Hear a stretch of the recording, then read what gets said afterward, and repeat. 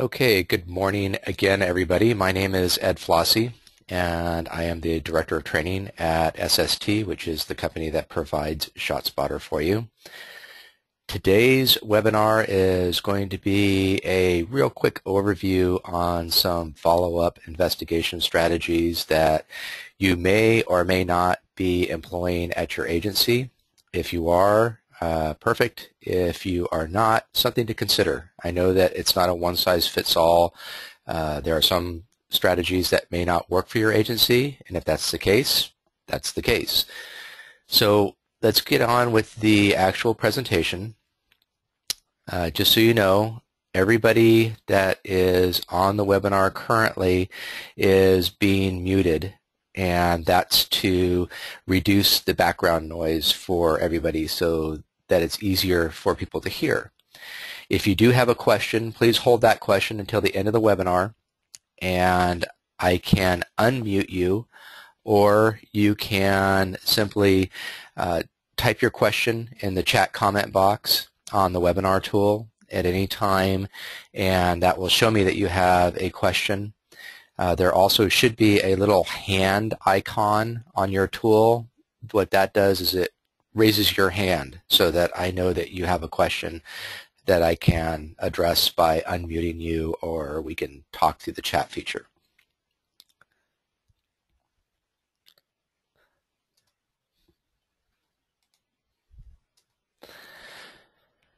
Most agencies are doing a thorough neighborhood canvass on homicides or when somebody gets hit with a round.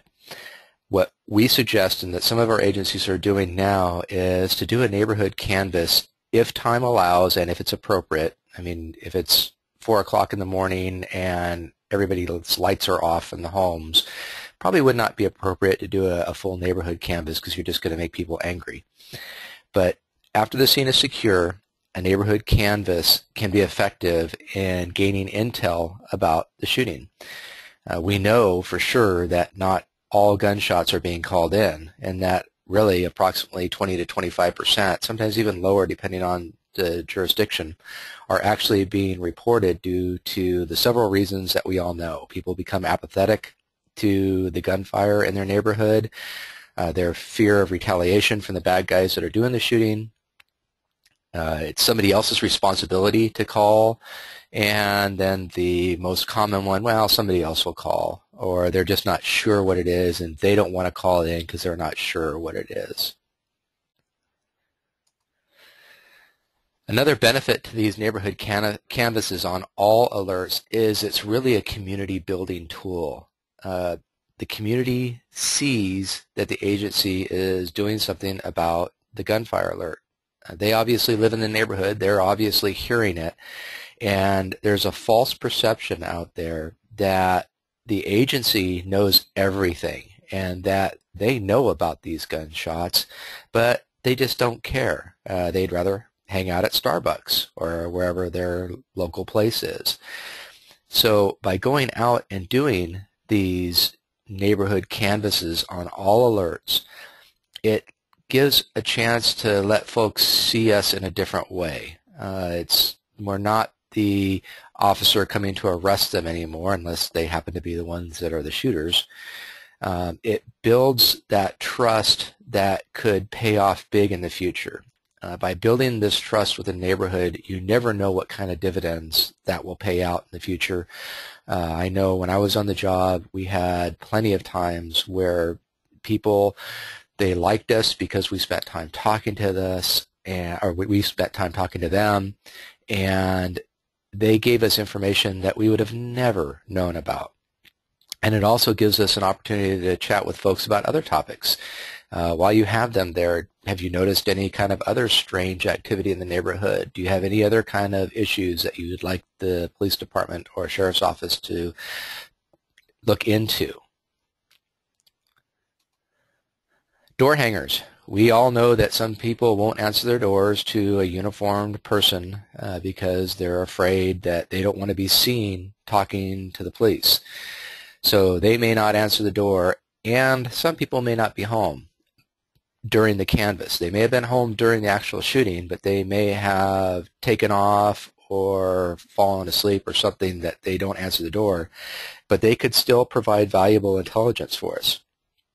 One of our agencies, East Palo Alto Police Department in California, developed this door hanger system where they have a door hanger that they can leave at these doors that were unanswered so that the person can call in later. Maybe they are inside, they don't want to talk to the uniformed person, but now they have a phone number that they can actually call in and talk more securely when they can. This is an example of the door hanger that East Palo Alto developed, and if you'd like a copy of this, please let me know. Toward the end of the presentation, I'll have my email address on the screen. Please feel free to shoot me an email, say, hey Ed, I want A, B, C, D, and I will get back to you as soon as I possibly can with it. You can see here that there's 3 on a single sheet, and that was done just to conserve paper. They printed it out so that they could cut it and they can have several door hanger type of devices from a single sheet of paper. Knowing your cameras in the coverage area can be huge. You never know where the suspect's going to appear just before or just after the shooting on camera.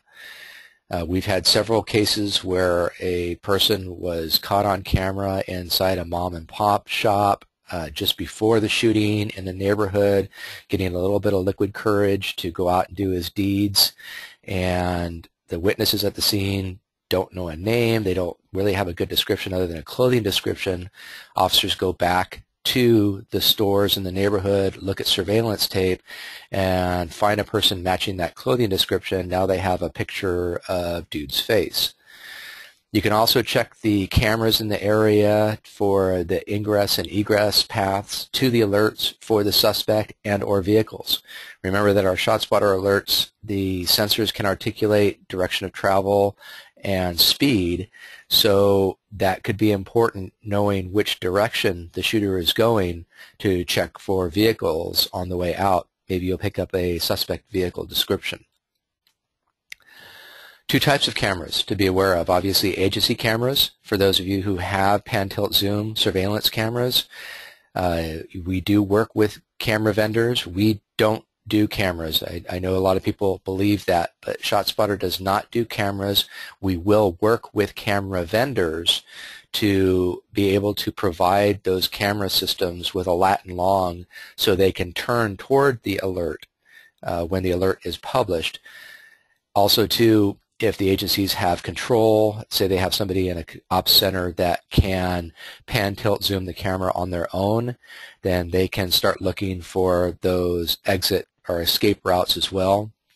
Red light and traffic cameras, commonly these people are in a hurry to leave the scene. So if you have red light or speed cameras in the neighborhood or in the coverage area, be sure to check those. And then privately owned cameras. Again, we talked about the person inside the store buying a beer to go out and do his deeds. So check the local stores and know where the parking lot security cameras are for businesses or yard view security cameras for residents. We've had some luck with that as well, where a resident had a camera focused on their front yard, just a security type of camera, and actually caught a shooting inside the victims were inside a vehicle. Suspects walked up to the vehicle, parked on the curb, and shot into the car, and it was all caught on a residential security camera. So knowing these cameras in the coverage area can be critical to your investigation. Metal detectors. One of our agencies is currently exploring these handheld metal detectors. Not for every single car in the agency, but for selected cars, could be supervisor cars, or if you have evidence tech cars, to go out and scan the area with a metal detector, specifically for shell casings. We all know how small those shell casings can be, and if you're in deep brush or you're in some kind of terrain where they're not easily seen, the metal detector can help you collect a lot more casings. Infrared devices, there's a couple out there that you might be interested in. We've got the dedicated handheld devices, such as the one to the right, the green handheld. And then there's new ones that you can actually attach to smartphones. And these would also be good to help locate possibly shell casings. The shell casings, depending on the climate, may have cooled down significantly by the time you get out and secure the scene and get the infrared device out. So shell casings may not show up as well, but the handgun certainly will. The gun should still be warm enough, or at least victims in the area.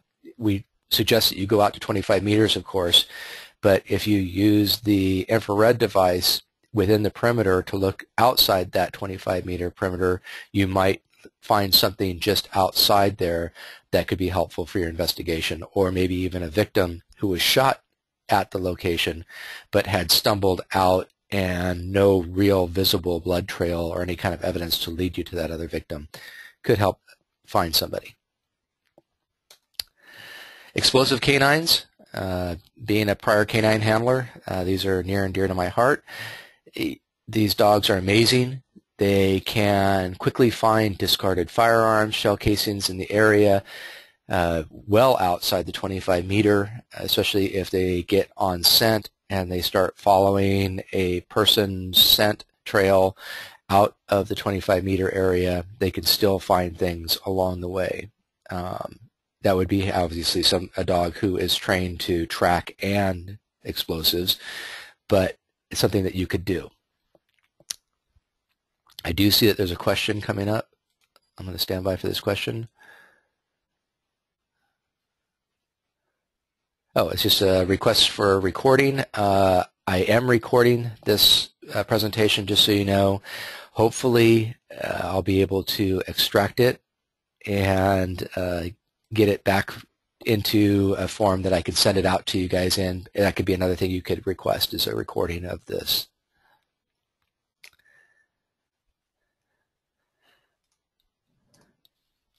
Partnership with the ATF and specifically their NIBIN service.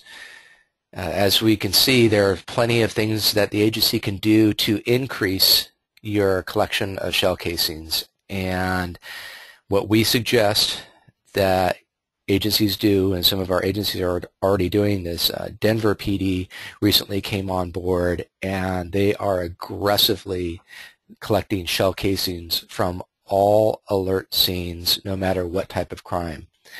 Some agencies in the past, and I know we were guilty of it at my agency as well, where unless somebody was shot really, or there was some kind of major damage done, shell casings weren't a priority for us. But what we suggest nowadays, especially with NIBIN and what they're doing now, is collect all casings from all scenes, no matter what type of crime, and then submit them through NIBIN, because you never know what they'll link to. There's a story that just came out of Denver. I just picked it up this morning, and the link is down at the bottom of the slide. I tried playing it once, and it plays well on my computer, but because of the bandwidth issue on the webinar, it won't play very well for you guys. So I'm going to leave it up there for a minute so you can copy down the URL and maybe play it later on if you want. Or you could just probably Google Denver PD man linked to 3 shooting in 2 days, including dog, and you'll probably find it that way too. What happened in this case, as was what happens in a lot of the NIBIN type of solves, is this idiot goes out and does 2 separate shootings, burglaries and just shooting at people and homes and dogs. He escapes, and at the scene, the officers collect shell casings. And they collect shell casings at scene number 1, and they collect shell casings at scene number 2. Well, at scene number 3, he is actually identified and eventually arrested, and shell casings are collected. They are able to take the shell casings from scene number 3, go back and match them to scenes 1 and 2. So rather than one solid charge on this guy, now they have 3 solid charges and show a pattern of violence that can hopefully put the suspect away for several years. Another story I can quickly relay to you was given to me by John Reisenhover. He was with the ATF and was running the NIBIN program for a little while. An officer was shot and killed, and there were no witnesses to the killing, but there were shell casings. The shell casings were submitted to NIBIN. Those were matched back to a shooting incident where a stop sign was shot up. The only crime here was killing of a stop sign. They matched those 2 casings, these 2 events, and went back to the area of the stop sign, started talking to neighborhood folks out there, and eventually one of them was able to give them information on who shot the stop sign. Now they have a suspect. They were able to work those leads and actually end out identifying the person who shot and killed the officer. So this idea of collecting all shell casings is huge. You never know what they'll link to in the long run. And if you have any questions about ATF or NIBIN, there are 2 people working for SST now that used to work for the ATF. And they are very, very knowledgeable, and they can get you squared away with the ATF and NIBIN very, very quickly. That would be another thing you can ask me for, is their contact information. I'd be happy to give it to you. This is my name, and there's my email address. Please feel free to shoot me an email asking for, you can ask for any of the information that we had on the presentation, a copy of the door hangers. I can actually, if you want to, send me an email and I'll shoot you that URL to the Denver story so you don't have to go trying to Google it, or just anything else that you want from me. I'm going to leave that up there for a little while, and I'm going to check to see if there were any questions. It doesn't look like there's any questions pending.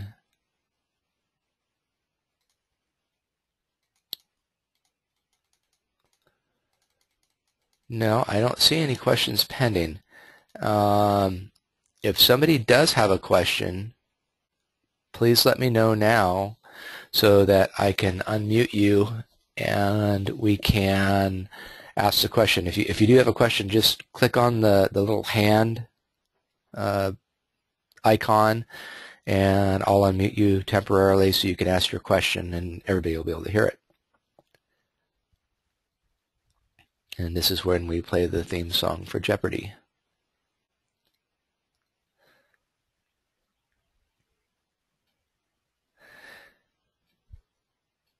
Well, it doesn't appear that there's going to be any questions. So again, my email address is on the screen. If you think of a question later on, please feel free to email me and I will get you the answer or get you to the right person for that answer.